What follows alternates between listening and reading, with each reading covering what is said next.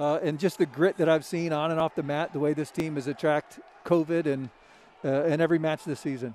It's Tanner Schedule for the midshipmen, Will Lucy for the Black Knights, and a quick takedown for Tanner Schedule. And Will, Mike, he's arguably one of the best wrestlers at his weight class match against Navy in Crystal, where I told Will, you can't hear yourself think in this building during normal times. It's loud. You got cadets, not just some cadets wrestling, as Will in an unfortunate position right now, caught on his back.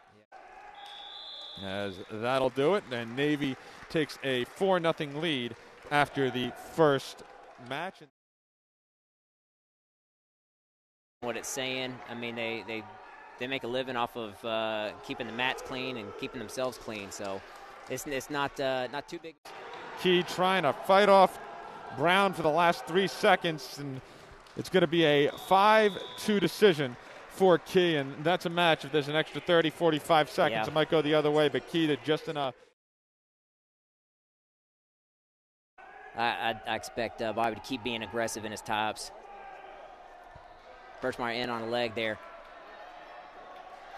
Now Bobby needs that field circle. Now can he fight it off? Takedown with 3 seconds left, and Birchmeyer able to come away with a 6-4 victory as Heald couldn't.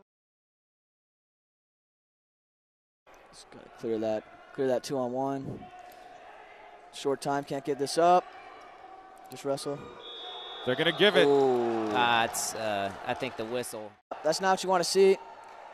You wanted Ryan to go on the attack there. He's losing by 2. Tricia did a good job trying to put the match away there. Down as the 125-pound match ends. And unfortunately, Trey, for the first time in 4 years, Navy with the.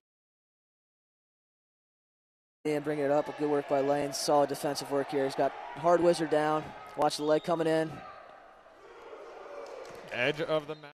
Nice shot. Misdirection shot by Tri-Bruce. Really good there. Went one way, found the ankle the other way. Lane's got to be careful.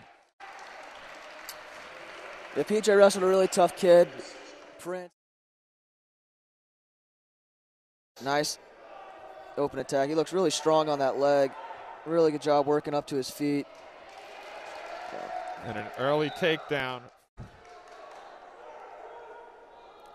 Nice work from top for Sniglia. That's what happens when you don't move on bottom. You kind of get stuck. Let the top man do what he wants. As Navy is going to capture the star for the first time since 2016, ending Army's 4-year run.